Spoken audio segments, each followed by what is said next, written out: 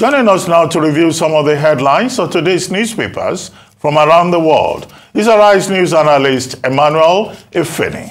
Good morning, Emmanuel. Good morning, Ruben. Good morning, Rufai. Good morning, Ayo. Good morning. Yes, let's start the review with this day, Nigeria's newspaper of record. The lead story, Nami, FIRS, raked in unprecedented 10.1 trillion naira tax revenues in 2022. Oil, non-oil taxes contributed 41%, 59% respectively. 1.81 trillion naira in tax waivers impinged on collections. Laments political interest, multiple tax authorities hampering revenue drive. Buhari hails achievement. Yes, the executive chairman of the Federal Inland Revenue Service, Mohammed Nami, yesterday addressing the press on the performance of the tax collection agency. There, a record 10.1 trillion naira tax. And of course, non-oil taxes contributing more than oil revenue in recent times. So it's a good one, a welcome development, but it could have been more. But for tax waivers given by the government due to different laws, 1.81 trillion in tax waivers impinged on collection.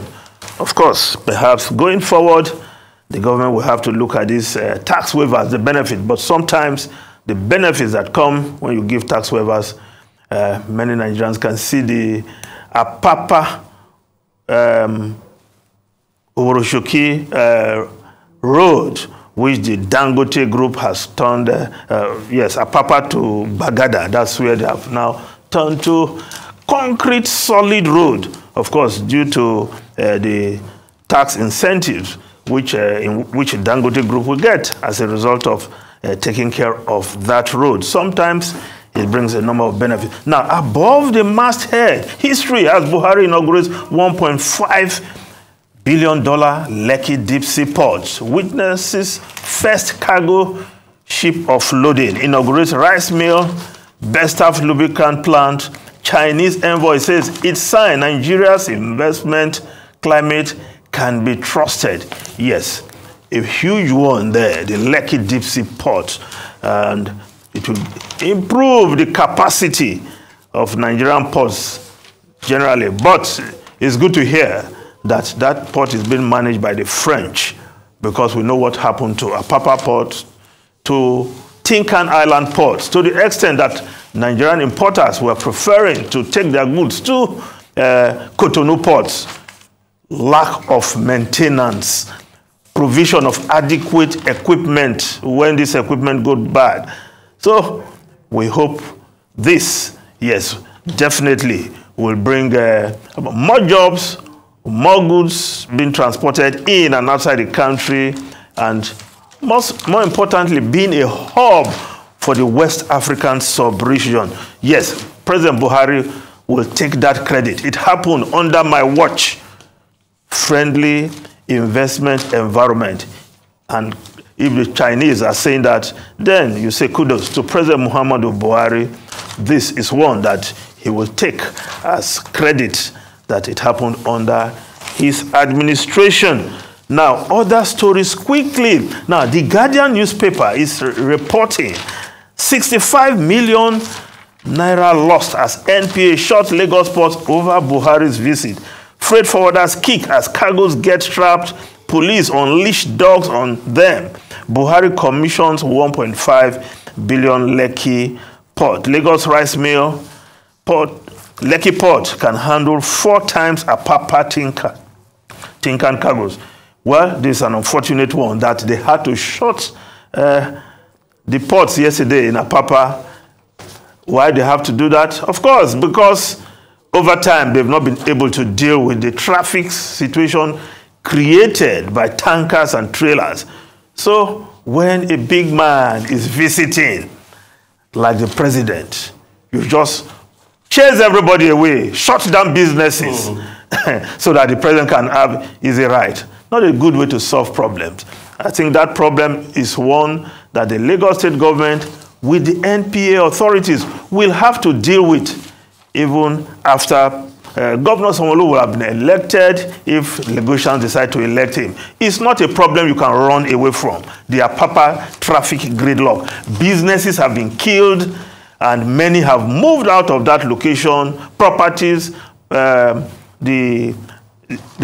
price of properties dropped because of the situation of gridlock into and out of Apapa. Now, the Daily Trust newspaper, old Naira notes, Nigerians fear massive losses as deadline draws near. Business owners give January 25 deadline. Food prices soar as traders reject old notes. Family rejects old notes as bride price. That's a new one. Yeah, they don't want to get stuck with, especially when it's difficult to come by. So anybody that's coming to make payment. But they can transfer bride price now. That's what we're talking about. You have to touch bride price for it to be valid. No, you just bring can't one transfer of the money, bride then price. you transfer the rest. No, Rufai, no. You know, we married men, we know what we are talking about here. Please. You don't transfer bride price. Then you now say the ATM failed or the POS failed. I felt it. No. Everything has to be Dr. done. Bat is looking with a straight face because he also had his own, but it's fine. I will surprise all of you. Let's move on. Rufai, this is 2020. This is the year. Now, New Telegraph newspaper, Nigeria moves to overturn P&ID's $11 billion arbitration award. Says government officials compromised. Bribery allegation, false defendant. NMPCL fails to stop Ararume's 100 billion naira suit against Buhari over unlawful sack. Corporations cancel stage worker. Now, the P&ID's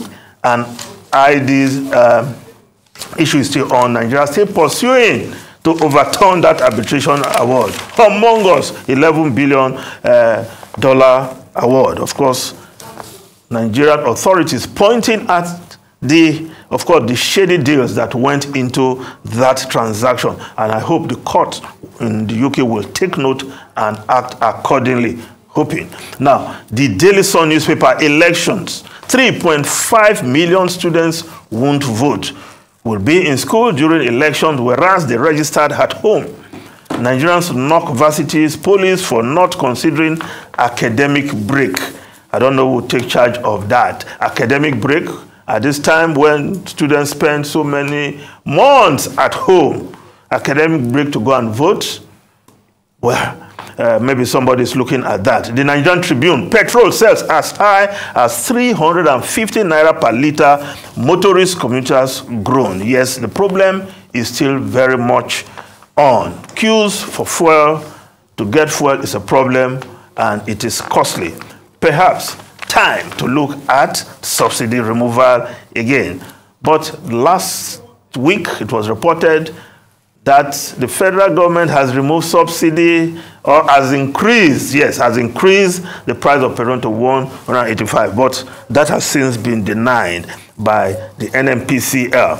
Now, the Nigerian Tribune, also the front page, PDP seeks court order to declare Tinubu ineligible to contest. How Atiku will win February poll model in Bayelsa. PDP presidential candidate says Niger Delta people need restructuring more. Now, the Nation newspaper, Buhari's declaration in Bauchi.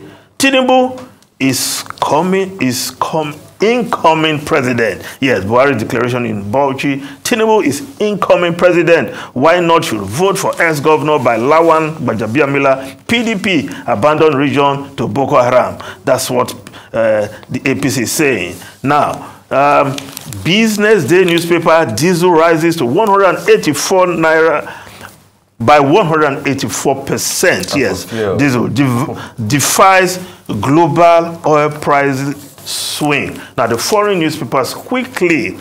The Guardian newspaper, Prime Minister admits questions need answering on Zenawi tax. Number 10 instructs ethics advisor to begin investigation into Tory party chairman. Will he survive this probe? Well, the Prime Minister himself has questions to answer because many are saying, did he know about the issue concerning Zanawi's tax before his appointment? And of course, other appointment, his appointment of the head of the BBC also under the lens, Ruben, Rufai, and Ayo. Well, one, the story you have not taken, which I think I would like to refer to, is that the federal government of Nigeria has now decided that all travelers arriving in Nigeria must take the COVID test and show proof of vaccination. We had made a point that having the Chinese Lunar Year, New Year, and the movement from China to other parts of the world, that perhaps countries should take measures. As we have seen in countries like Malaysia, the United States, the United Kingdom, it's important that at the end of the day, the Nigerian Port Health Services have now come round to this point to say that we need to be vigilant. We don't take anything for granted, especially as we cannot rely on data coming from China. Other countries have expressed concern in that particular regard. Africa may have been lucky with COVID-19, but still, discretion is a better part of valor. That's one. Number two is the CBN, this currency swap, issue. I saw a story saying there are restrictions. The thing is restricted to just 5 banks, and you can't do more than 10,000 naira.